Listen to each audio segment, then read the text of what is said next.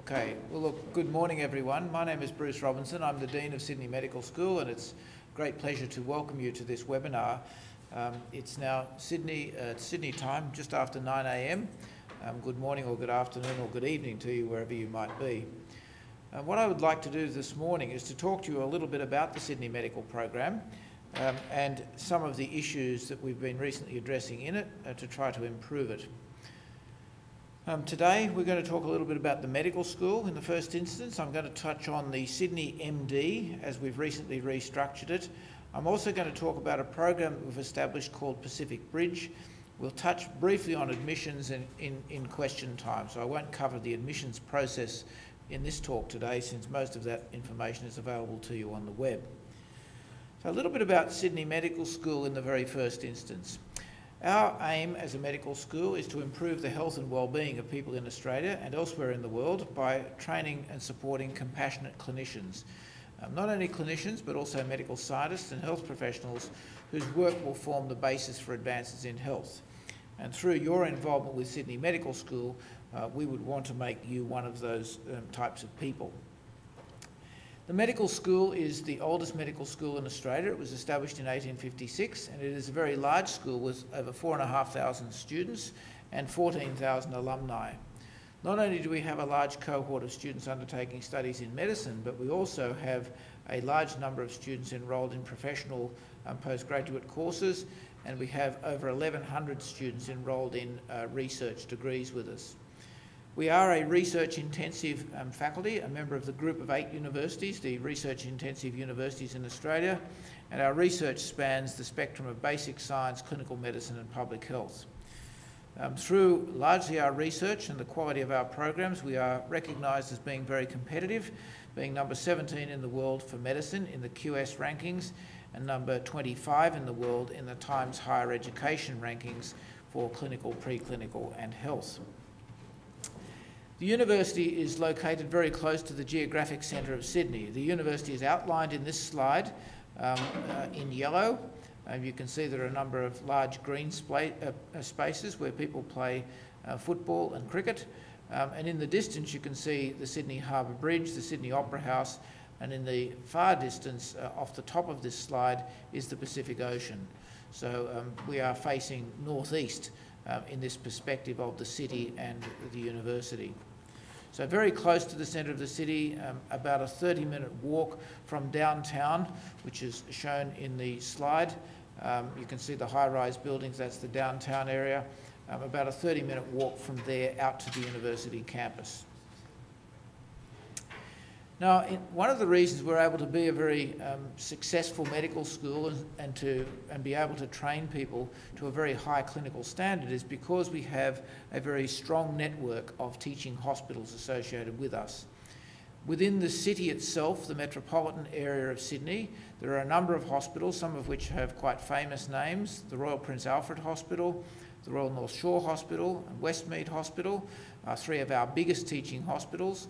And we also have teaching hospitals at Concord. This is an old veterans hospital. And then in the far west of Sydney is an Nepean hospital.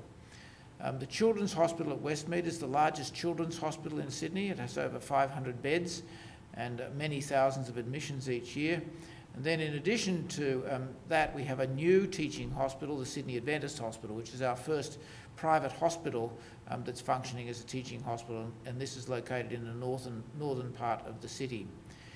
In addition to those metropolitan hospitals, we have a rural clinical school which is based in Dubbo and Orange, which are 2 of the stars just to the left of Sydney in this slide.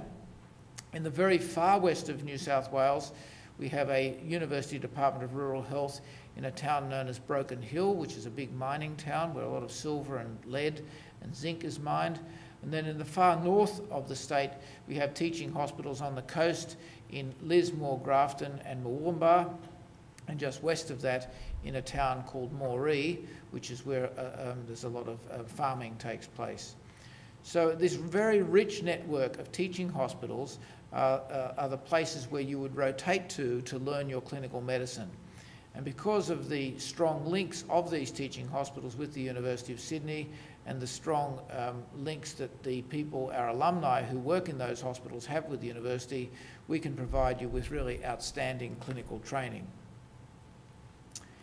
This is a picture of the Great Hall, the ceremonial space within the university where students graduate. Each year we graduate approximately 300 medical students, of whom 230 are domestic and 70 are international. Our international students come largely from North America, but increasingly from Singapore as well, and some other parts of Southeast Asia. And over 40% of our students in years gone by have come from Canada.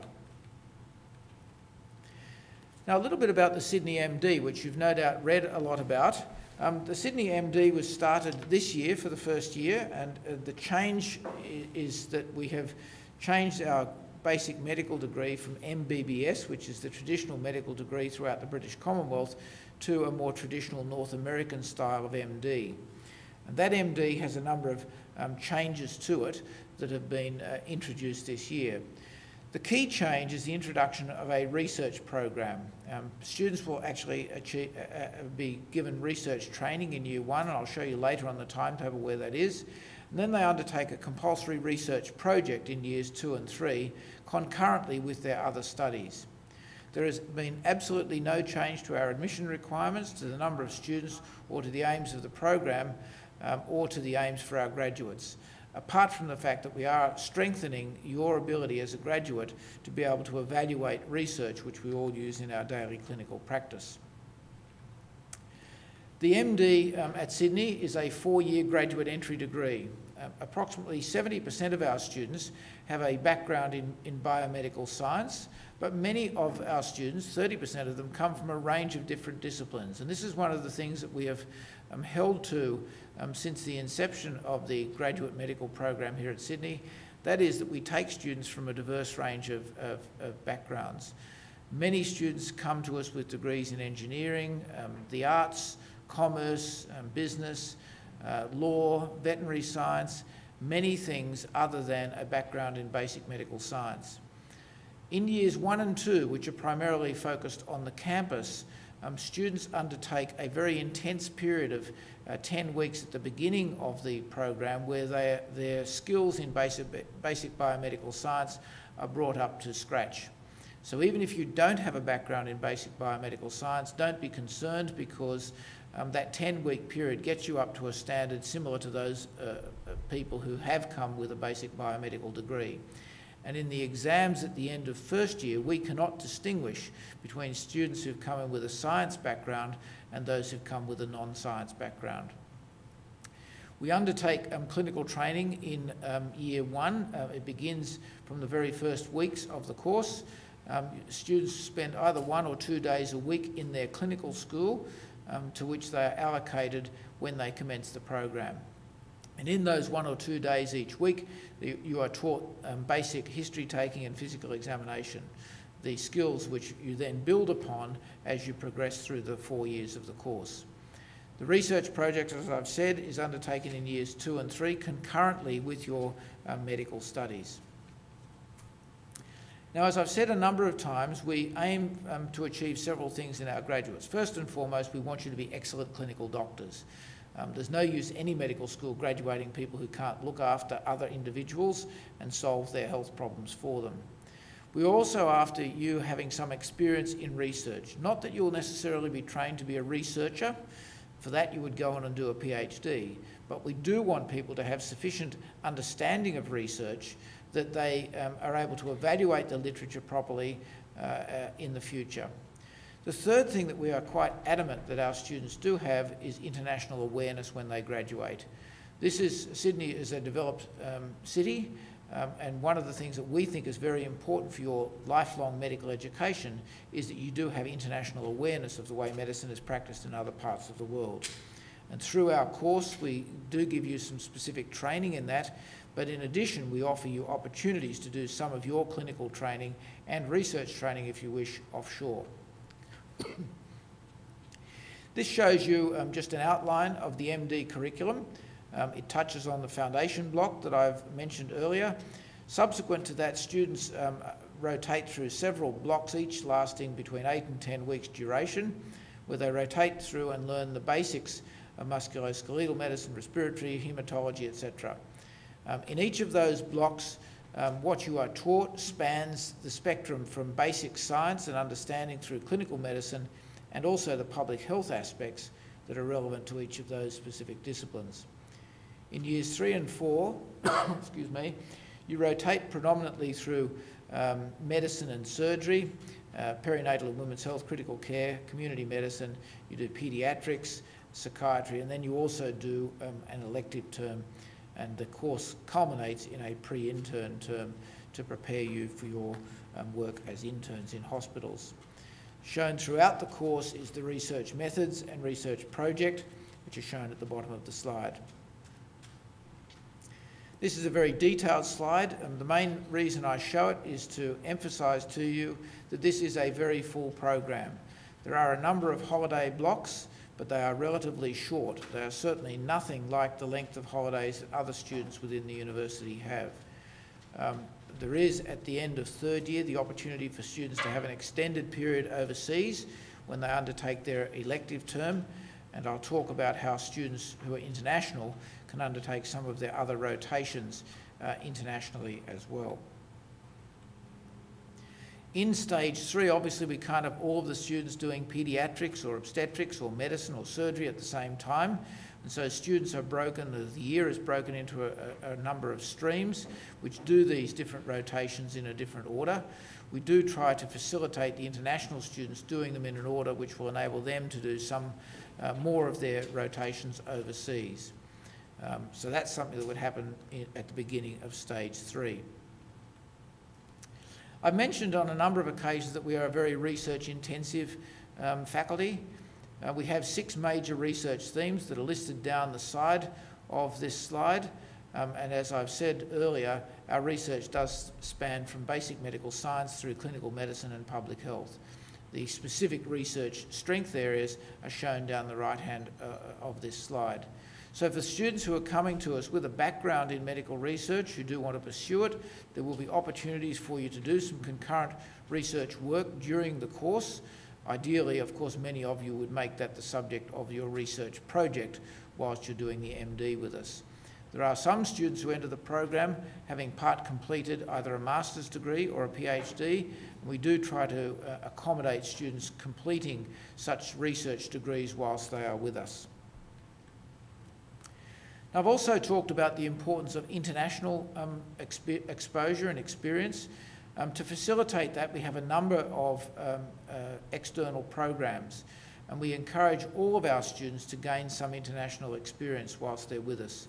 We have a number of relationships with affiliated hospitals and universities in both the developed and the developing world. In Southeast Asia particularly, we have strong links in Vietnam, in Cambodia, in Laos, in Myanmar, in Timor-Leste and in Indonesia. We also have strong links in Shanghai and Hong Kong. We also, of course, have strong links to institutions that many of the faculty have worked at when they were training in North America and also in Europe. And we do facilitate opportunities for you to undertake exchanges to some of those countries. We have very specific exchange arrangements with Johns Hopkins University, with the University of Toronto, and also with a university in the south of California. And those relationships have meant that we are able to have formal exchanges that have some of their students coming to us during their training and some of our students being able to go there. These are limited in number, but they are very good and highly sought after. The majority of students, as I've touched on, do spend their elective block at the end of year 3 and beginning of year 4, gaining clinical experience in an overseas site. Some of these are affiliates of ours and others are organised by students themselves.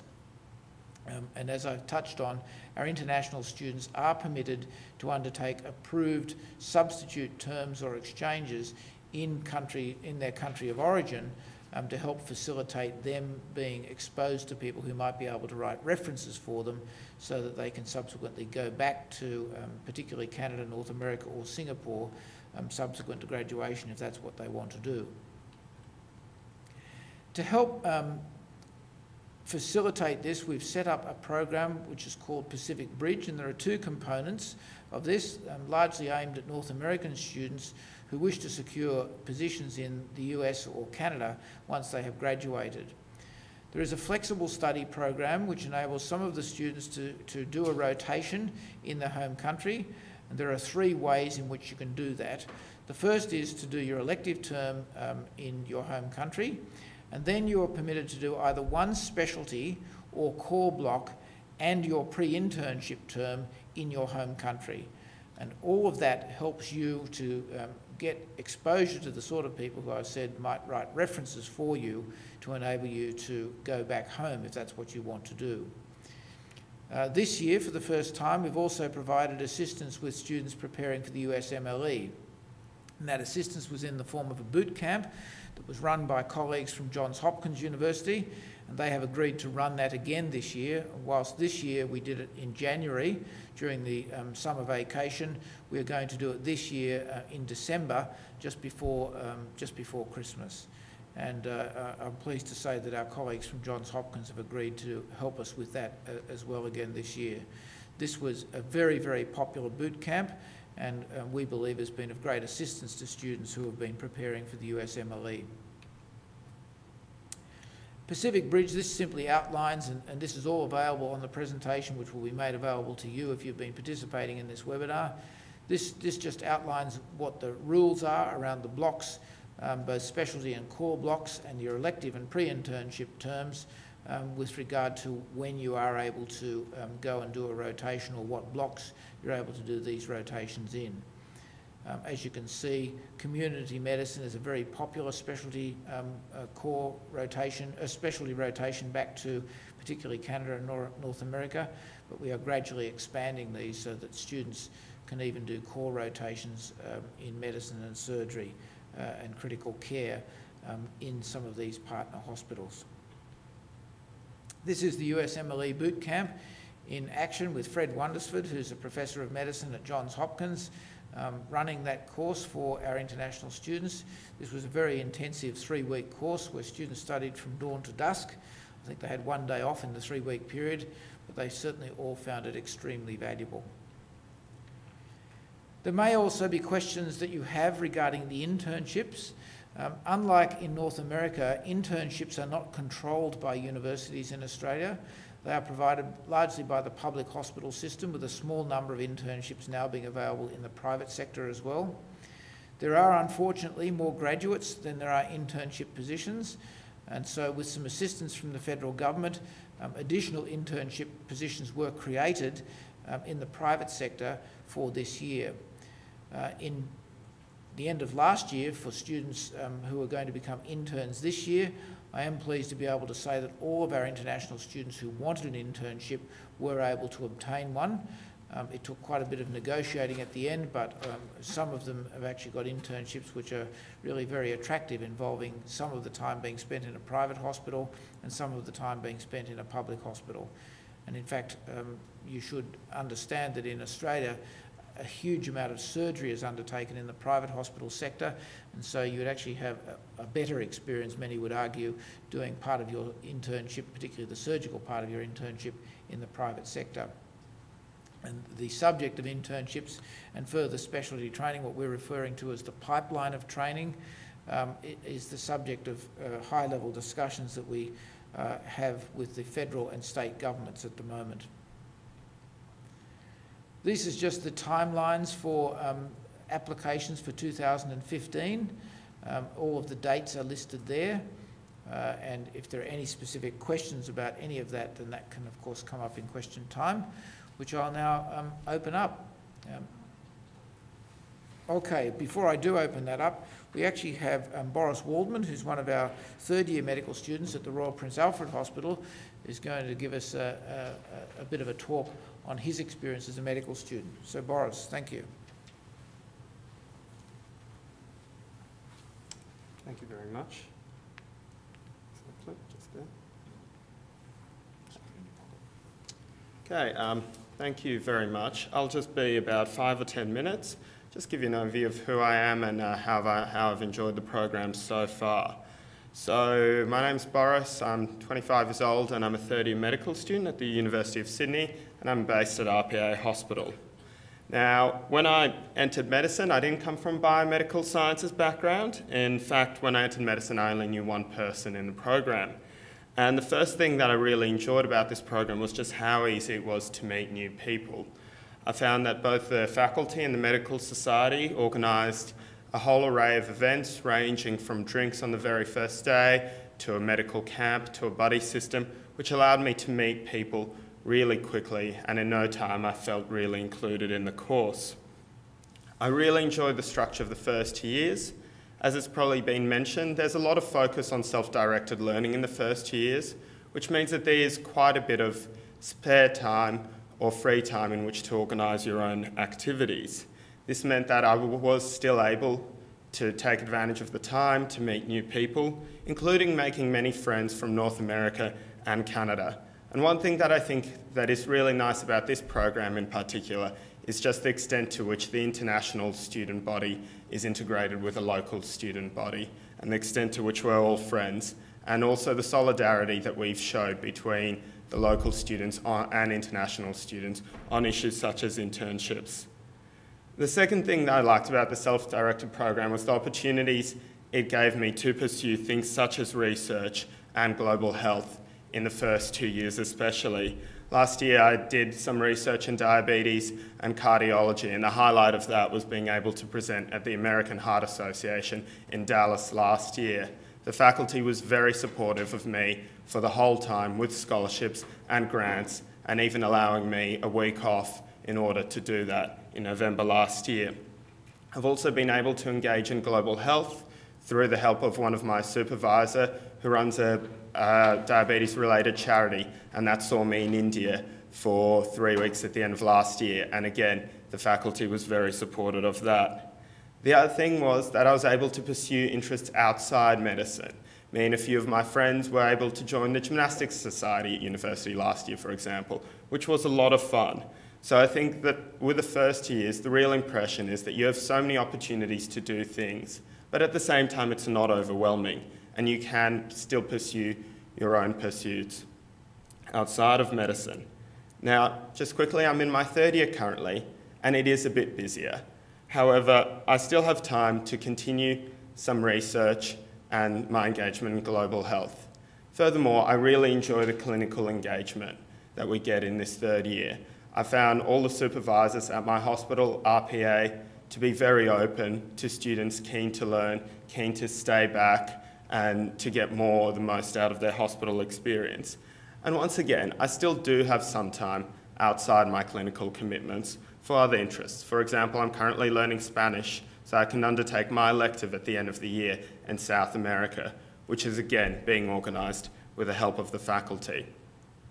Just briefly, in terms of general life, at Sydney University, found it a really enjoyable university to study at. As you would have seen on the map, it's located very centrally. The general area in which you'd call it would be the inner west, and this is where there's a lot of student housing and a lot of apartments and share houses. In the time I've lived in Stanmore, Newtown, and currently in Redfern, which are 3 suburbs around the area, they're all really enjoyable to live in and really easy to commute to university as well as to the city for other non-medical engagements. So I hope that's just given you a brief snapshot of what it's like to study at this university. As I've said once again, I think there's a really good balance between self-directed learning and also opportunities to engage with wider fields of medicine, including research and global health. So I'll hand back to the Dean. Thanks, Bob. Can you give the microphone? Sorry. Yep.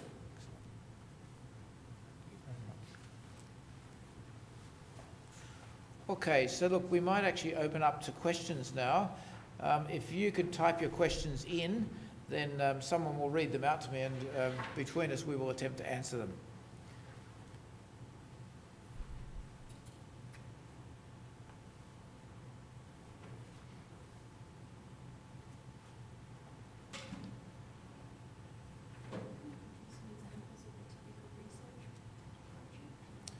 Okay, so look, while we're waiting for questions to come in, it's just been suggested that I might actually touch on some of the types of research project that we might develop here. What we've decided to do is to divide the year up for the purposes of the research project into about 30 groups of 8 to 10 students each, with each of the research groups having a particular theme. And the person who's in charge of each of those groups, a research tutor, will then help direct students to individuals who might be able to more closely supervise a project in an area of their interest. Now, the range of projects will span from just about anything you can imagine in clinical medicine, right through public health, ethics, medical education, global health. There will be a very broad range of research areas from which students can make their choice of particular project. Obviously, the more interested you are in the project, the more passionate you are about the project, the better the experience is going to be. And so we do hope to be able to offer students a project that's as close to their area of interest and choice as we possibly can.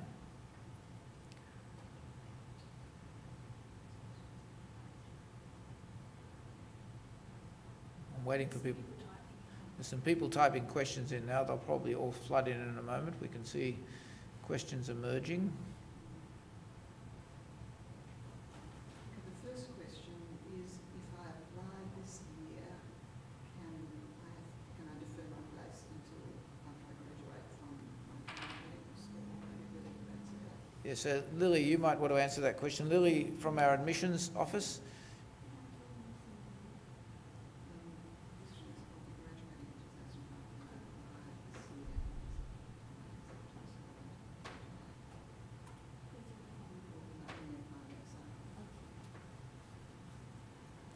So let me introduce Lily Lee, who runs our admissions office.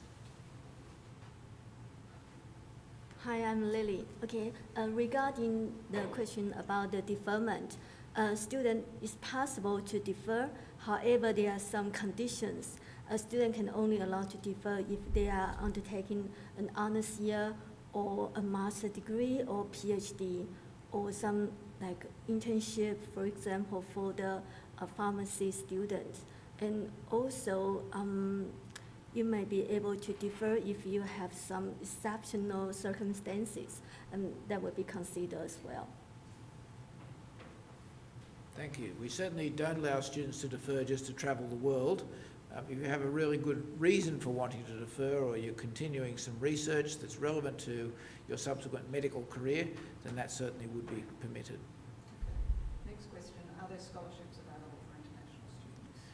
We don't have scholarships for international students in our program, but what we do have is some scholarship support for students to help them with their elective terms.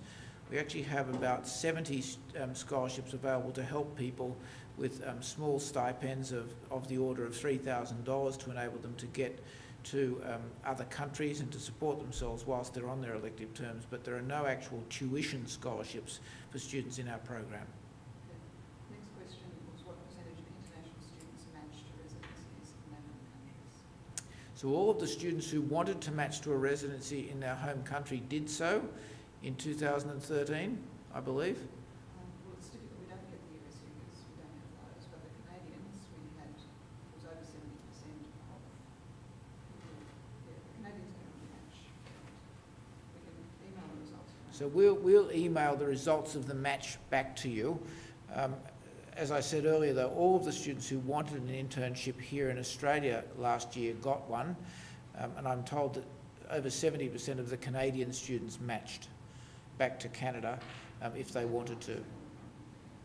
But we will email the results of the match out to you. And we don't get, it's very difficult to track the US figures on these students to us. And unless the students who have graduated from us tell us whether they've matched to a medical school in the United States, we don't have data on that. We do know of some of our exceptional students. One of them, for example, has just secured an internship at the Mass General Hospital in Boston, part of Harvard Medical School. She is a student who has done very well, did very well in the USMLE, and so was very successful. Does the university offer a joint MD and PhD program?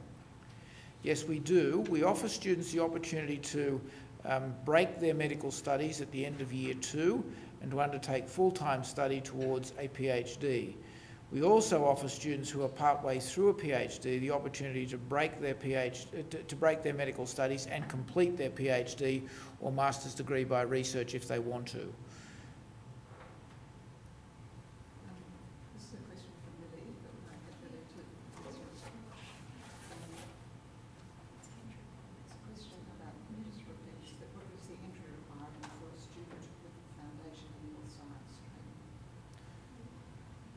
So Lily is going to come and answer this question. The question was, what was the entry requirement for students with a foundation in health sciences stream? Okay, basically, there is no prerequisite for this course to get into the medicine. So you can study anything. So students have a science or health science background actually will be treated equally, the same as students studying arts or law or engineering. Actually, Lily, while you're there, could you answer how is the GPA calculated for undergraduate applicants? You have to stand here to answer the question there, Lily. Yeah. How is the GPA calculated? Okay, for the GPS, we will calculate all subjects from your undergraduate degree. And of course, there are some different issues, different situations, like student may undertake a combined degree, and we will calculate all the subjects. And also for international students only, and also for this year, as a continued trial, if you have undertaken a master course, that will be coursework will be considered as well. Just in the event that you didn't do well in your undergraduate degree and you have another chance, your master by coursework will be considered. So for this is, we have information on the website in the admissions guide, and then there's a link. We have the guideline for how to calculate your GPA. So you can have a look and look carefully. And if you have any further questions, you are very welcome to contact us. We will send you the link and also send you the contact details. So it will be good if you have any question, you can contact us directly with your specific, your individual case. We can answer to you. Thank you. Okay, next question, do you offer a joint MD, MBA program? We don't actually offer a joint MD, MBA program, but if a student was to want to do such a program, we could help liaise with the business school, the Sydney Business School, to actually help make that happen. We have had students in the last couple of years that have done a joint MD, MPH or MD, MIPH program, and we are keen to expand that, and I think we would do so on an individual basis with students undertaking the MBA part-time, concurrent with their medical studies. The other issue about these concurrent master's degrees that students undertake with the MD is that, of course, there's no absolute requirement to complete the 2 degrees at the same time.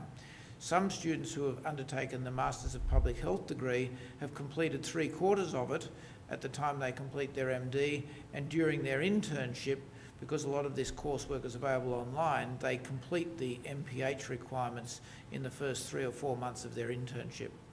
And so I imagine a similar sort of arrangement could be made for students who wanted to undertake an MBA. A question from Melissa, asking for advice for people who would like to follow a Doctors Without Borders career path. She put the programs under. Yes. So there's a question from someone called Melissa, who is interested in following a Doctors Without Borders type of career path. So I presume by that, Melissa, you mean a career in global health. Certainly there would be many opportunities throughout this course for you to engage in global health activities. You could, for example, undertake a Masters of International Public Health concurrent with your medical studies.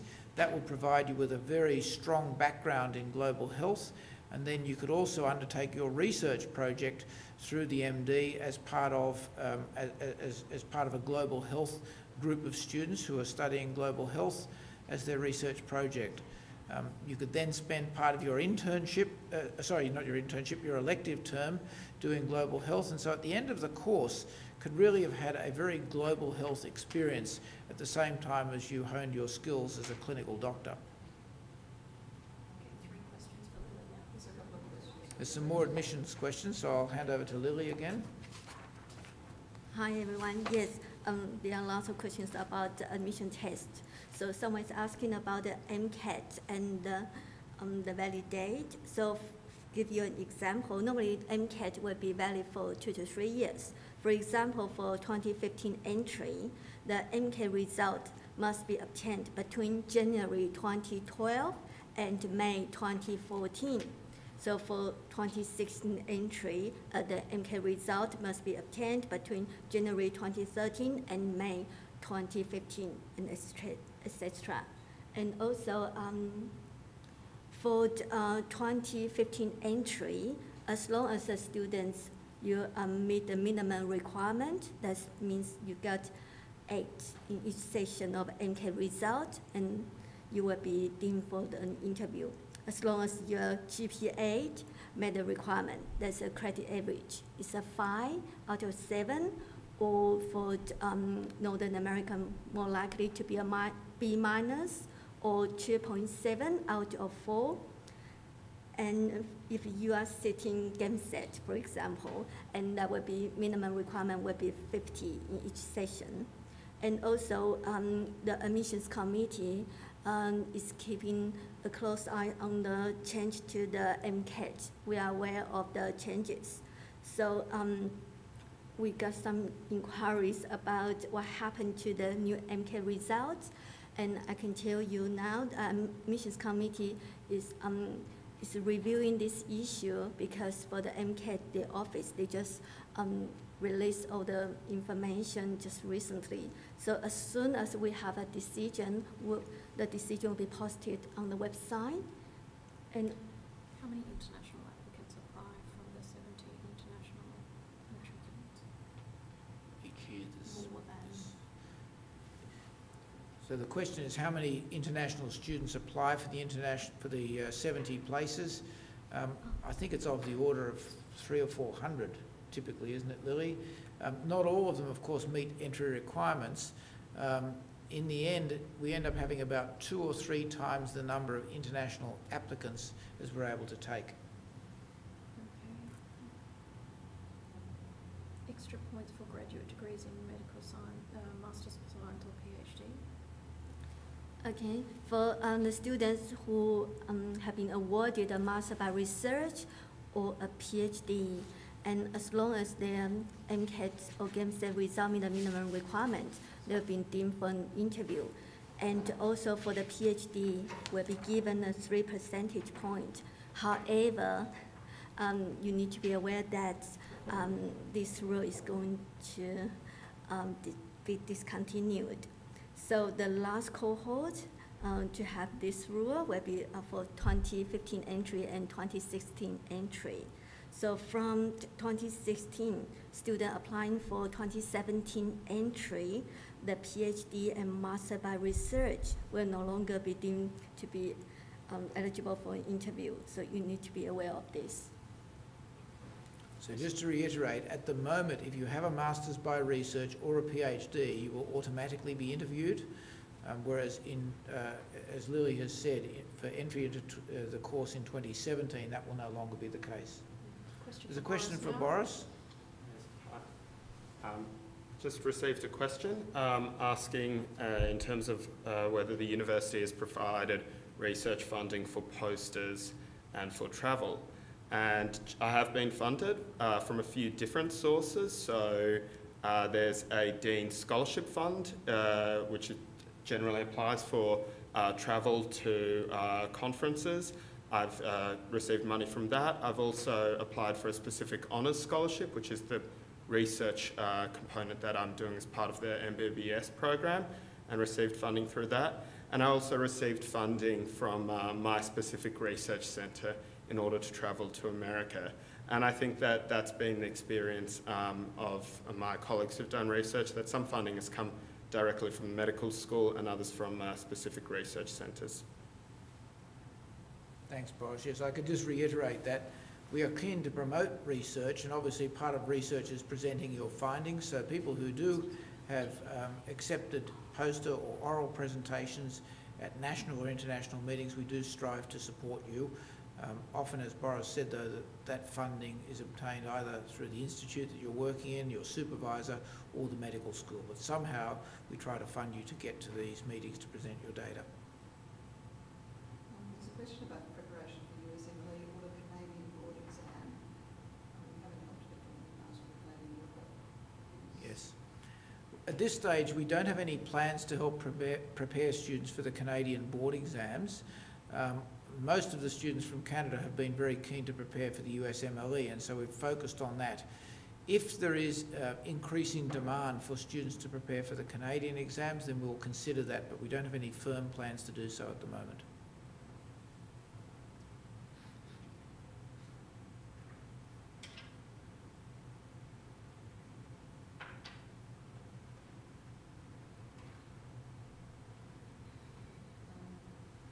What sort of residency matches do international students, are international students eligible for in Australia? International students who are accepted into an intern or residency program here have exactly the same internship as domestic students do. So the internship in Australia is a general internship.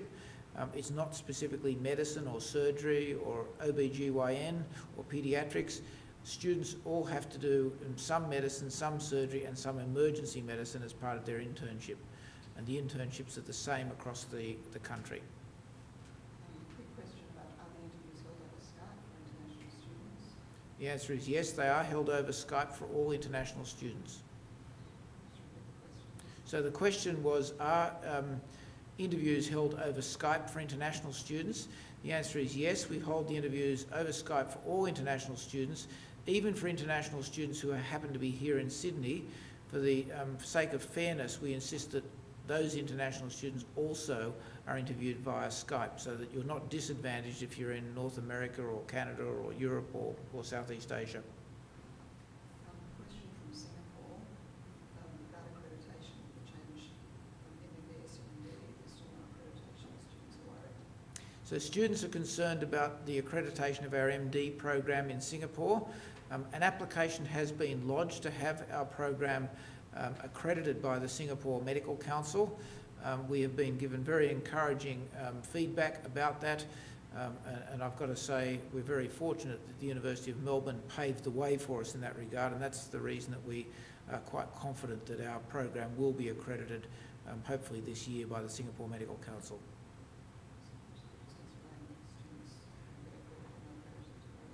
So students at the moment from Singapore are able to enrol in our old MBBS degree, and then once the MD degree is accredited by the Singapore Medical Council, you'll be able to convert from being enrolled in the MBBS to MD. So you won't be disadvantaged. If the worst case scenario was that we weren't accredited within Singapore, you would still graduate from Sydney Medical School in 4 years with MBBS. But I've got to say I'd regard that as a major failure on my part if that were to happen. Question for Boris. What sort of living expenses are we looking at around Sydney? So a question for Boris, our student, was what sort of living expenses are we looking at if you want to live around Sydney? It's a hard question to answer, as I'm sure you've probably read that some people regard Sydney as an expensive city. In terms of rent, it really varies. There are some suburbs close to the university which are quite expensive and others which are cheaper. So rent in inner west can range from anywhere from $150 or $130 up to $300 a week per room. In terms of day-to-day expenses, again, that can vary. I ride my bike to university, which keeps my expenses down in that regard. Again, it depends on how much you choose to go out in Sydney, which is a lovely city to go out in, versus staying at home and cooking at home for yourself. The other thing to mention is that in third and fourth year, many students who are at other clinical schools choose to live closer to those clinical schools, such as Concord, Westmead or Nepean, and living costs tend to be noticeably lower there than in the inner west, especially in regards to rent. I think it's about $20,000 a year, very roughly. Yeah, so the rough figure that I've been given is approximately $20,000 a year. The other part of the question was, does the university provide priority housing for international students? And unfortunately, So the other question was, does the university provide priority housing for international students? The answer is, unfortunately, we don't provide priority housing. Many of the colleges, the residential colleges, however, around the university are very keen to have international students as part of their student cohort. And so if you look on the university's website, you can get links through to those colleges which are located on the campus of the university, and you would make direct application to them. I think, correct me if I'm wrong, that the cost of living in college is about $15,000 to $20,000 per year for the term time. That does include full board and your room. There's also that Queen Mary building that's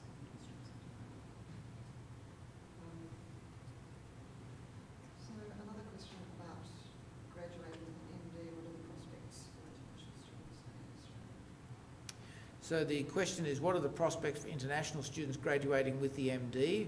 Well, international students will graduate with an MD the same as domestic students will graduate with an MD.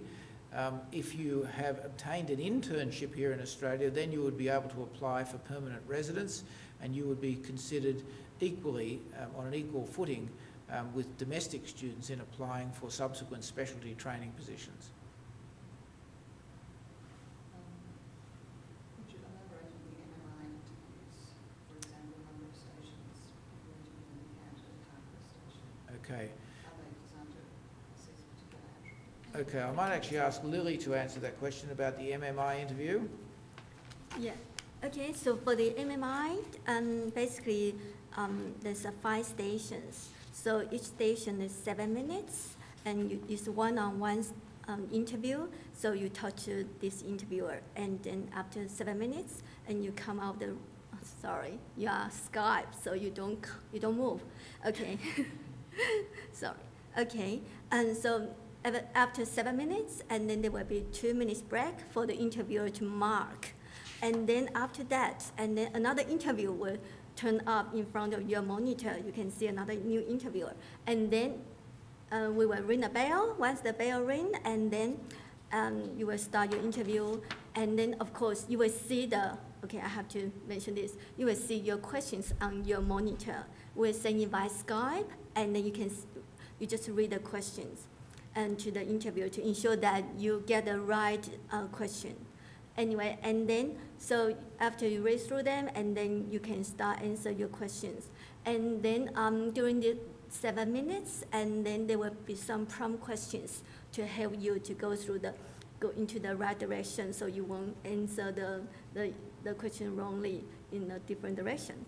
Anyway, and then sometimes the interview may finish before 7 minutes, and then the interviewer will tell you, okay, that's the end of the interview. And after that, and they may have a chat with you to see what's the weather like, or whatever, and what time is there. Sometimes it'll be midnight for some students. And okay, and after 7 minutes, and the bell will ring again, and then you stop the interview. And then the next interview will come up in front of you after 2 minutes. So in total, will be 45 minutes for the interview. But of course, sometimes there may be some problem with the Skype, and then sometimes we may have to take longer. But no worries, if during the interview, during the 7 minutes, if there's any problems, we may re-interview you for that session at the end of the 45 minutes. So that's no problem. And sometimes the Skype might be not so reliable for some students. And in that instance, we may call you to continue the interview. But no worries, if there's any problems, we may reschedule the whole interview for you. And however, we do require you to have some reliable connection, like a wired connection. That's very important. I know right now the mobile phone is very convenient. Lots of students use the iPhone. However, that's not really reliable. So we prefer that. Ensure that you get a good quality of your interview. So you better use some wired connection. And also for the interview, those information is also available on the website in the admissions guide, and then you can read through them. If you have any questions, you are welcome to contact us. Thanks. think it's fair to say that the interview itself is not meant to trick you. It's really meant to assess your ability to consider the range of issues that might affect a particular, often ethical question that's been raised as part of the STEM, or the outline of the question that's put up on your screen. So the next question is from a person who's interested in working with Indigenous communities, asking what sort of opportunities there might be, and do other students share that interest? Yes, there are many students each year in our course who do have a particular interest in Indigenous health. We're fortunate that we do have what is known as the Poach Centre for Indigenous Health within the faculty, funded by a very generous benefactor. The Poach Centre runs outreach clinics into Indigenous communities where some of our members of faculty provide clinical services, and students are able to participate in those clinical outreach services. In addition, some students elect, if they're particularly interested in Indigenous health, to undertake their elective term in an Indigenous community. So there are a number of opportunities throughout the course for you to participate in Indigenous health education. There's a question from somebody with a commerce background. Do they have difficulty getting through the program with the success rate for international students? So the question is, do students with a commerce or essentially a non-medical background have difficulty getting through the program? The answer is no. As Boris, I think, said during his talk, students really do help one another enormously. And in fact, we try to structure the problem and case-based learning groups so that there is a mix of science and non-science students within them, because that's been proven to be very effective in helping the non-science students quickly get up to speed with some of the basic biomedical science. I might also add that the non-science students help, I think, enrich the education of the science students. So whether you've got economists or vets or lawyers within your group, each of those individuals brings an enormous contribution to the learning of the others.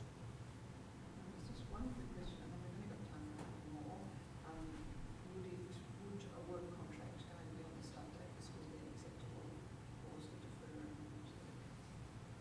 So the question was, would a work contract going beyond the projected start date for the course be an acceptable reason for deferring?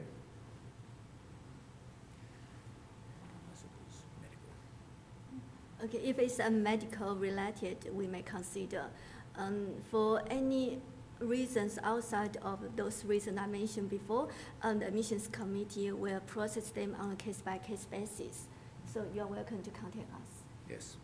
So if you have a specific requirement, contact Lily and the admissions committee will consider it, but generally a reason for a work deferral would have to be some ongoing medically related experience or exposure that was going to contribute to your overall health education. There's a couple of questions saying what credits are available from previous degrees in the medical program. So the question is, what credits are available from previous degrees in the medical program? The answer is none. The medical program is a full-time program for which there are no credits given. Just a quick question on the grading system in the medical school. So we elected some years ago to only grade the last 2 years of our program, that is years 3 and 4. And the reason that we've done that and not graded years 1 and 2 is because non-grading does facilitate the type of interaction and non-competition between students that's required for successful problem and case-based learning. We have introduced limited grading though in years 3 and 4 so that students can be competitive when they're subsequently applying for scholarships and fellowships after graduation. But that's really the only reason that we've provided grading. Generally we feel that non-grading of students actually facilitates the interactive learning style that the medical program is renowned for. One quick question, how long is the elective term?